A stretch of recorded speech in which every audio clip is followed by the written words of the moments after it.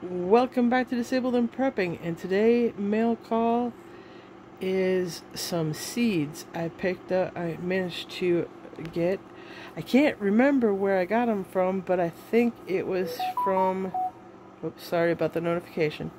The only place I get seeds from is usually Garden State Gardener's channel, and the other day, somebody was doing their helping him out, and so I think one of them was giving away some seeds. Anyways, these are the seeds that I got in the mail today. They are lemon balm and oregano, and they both are container friendly, so I should be able to grow them in the aerogarden. So that's what I'm going to do. I will be setting that up soon, and when I do, I will be doing a video on it.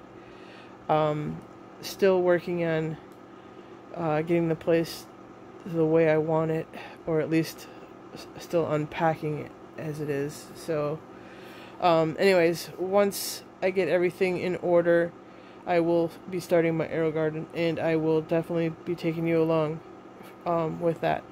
So these will go into my seed collection, and I look forward to growing them.